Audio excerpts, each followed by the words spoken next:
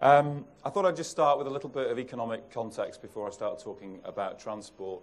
The Manchester Independent Economic Review, which was published last year, said that the city region is the main driver of the northwest economy. And in fact, in the last 10 years, almost half of the increase in the northwest employment has come from Manchester itself.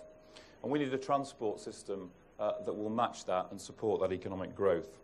We've got four key objectives to that transport strategy. Firstly, supporting the competitive advantage of people like you, employers, and ensure that all employers have good access to the city.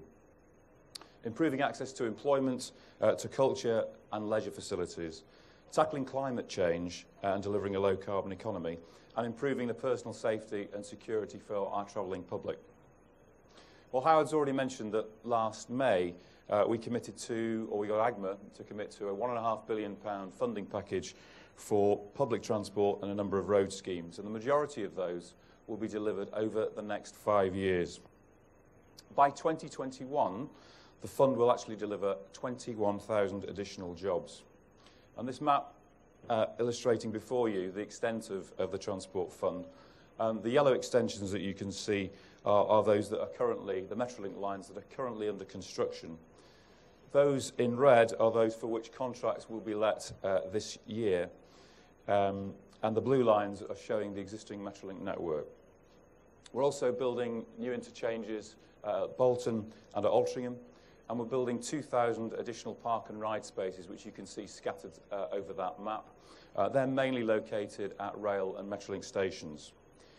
The fund is also going to provide investment, £50 million of investment in heavy rail stations, and there are additionally 4 road schemes for which several £100 million have been allocated.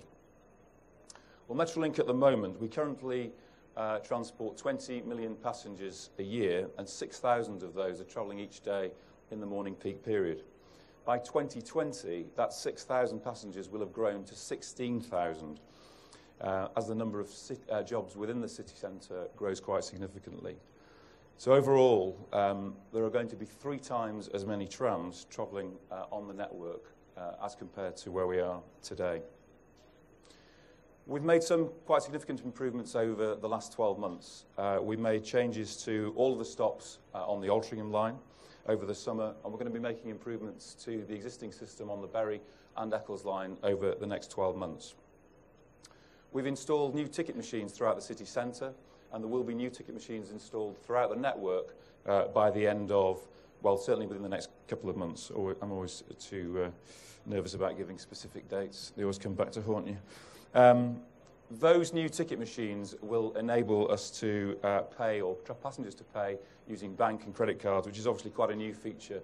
One of the major problems that we've suffered is people standing queuing for cash machines and finding that their banknotes never work. Well, that, I hope, will be a thing of the past, and you can now all use your bank cards. We've made improvements within the city centre as well. So we made significant improvements to Piccadilly Gardens stop, a much wider stop, new shelters and new ticket machines that have been installed there. St Peter's Square has also significantly changed compared to how it was. That can now accommodate the new double trams, and it's much better integrated, we believe, with the public realm. There were significant concerns about whether we'd be able to do that. We believe we've done that successfully. The other thing we've done in the city centre is we've replaced all of the track throughout the city centre, which makes a huge difference in terms of ride and a huge difference in terms of the reliability of the system. And the public realm, thanks to a very significant contribution from the City Council, we now have a much, much better public realm. The surface finishes are vastly improved compared to how they were. We've made some park and ride improvements. For example, Navigation Road, there are 82 new spaces at Navigation Road for park and ride. And we've made improvements throughout the system in terms of signage, branding, lighting, new CCTV, and all of those things will improve safety and security for passengers. So the 4 new extensions to the Metrolink network that are currently being built